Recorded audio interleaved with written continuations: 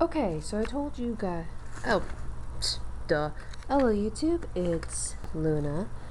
I need to stop doing that. Alright, so I told you guys I'd go over what I got for Otakon. Well,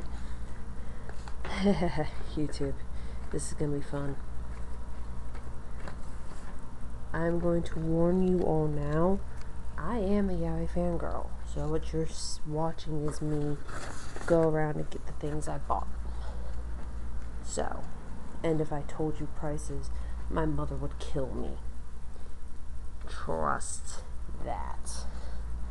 My mama does not like me spending my money at Otakon because she's lovely, she's amazing, and she's let her baby spread her wings, but my mama's still protective. Heck, every mother's still protective. So, first and foremost, about $25, the white Mokana, who decided to flop back on me. Thanks, Mokana. Hang on a sec, let me turn on the light.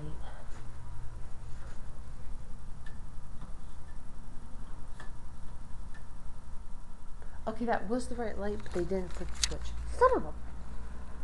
Hold up a sec. Oh wow, that's the light we're getting. Okay. Tad bit better. But yes, Mokana, $25. For $30, the complete collection of Les Cruz or Night Hunters. For about $30, the PC game Absolute Obedience. I will warn you now, I'm a yaoi fangirl. This is one of them. And then we have the 3 DVDs of Tsukisho, another yaoi that I bought. Those are about 20 bucks altogether. And these guys and Les Cruz came from the same stall. I do not know the name. I just saw them. They were there and I went, thank you, Jesus.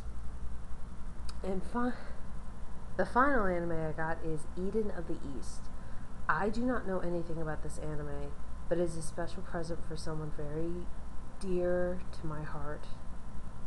And I can't wait for him to get this because I'm going to enjoy his reaction. I have a very special thing planned for this, so ladies and gentlemen, bear with me, YouTube. There will be more on Eden of the East to come. And for about $12, I got myself a little miniature figurine of Anubis, the jackal. Yes, there's a stall that sells Egyptian stuff. I was like, oh my god, thank you. I love Egypt. For some odd reason I do. I don't know why. But yes, this is what I bought at con. And I have a very special thing that I'm sure you all are gonna love. For all of my geeks out there,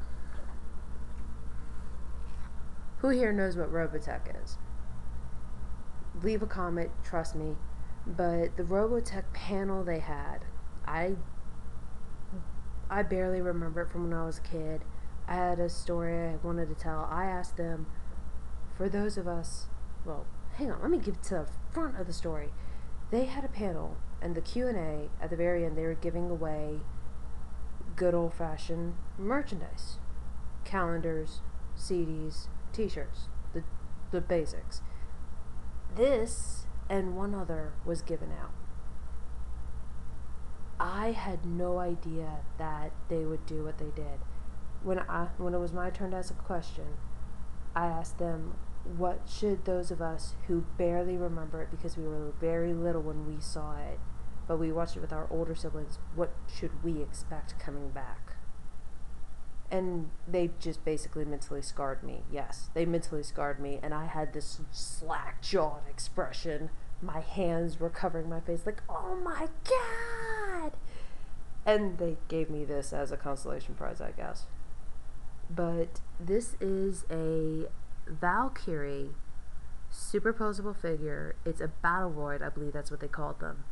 Limited edition. It's the Kakizaki type, VF1A. There's only one of 1,000. There's only 1,000 of these things. And there are 5 types. So for those of you good at math, you know there's very little of these things out. And that one is mine. I may very well give this to one of my elder brothers because I know my brothers would know more about Robotech than me. But I'm debating. If YouTube, you want to help me make this decision, feel free. But yeah, this is what I'm taking home from con. This right here is going to be fun. Eden of the East, there are 2 more parts to come out with concerning that one. Yes, I know it's right beside Sakisha. Shut up. But yeah. Yeah, right, fangirl. My apologies, YouTube. I really am sorry. But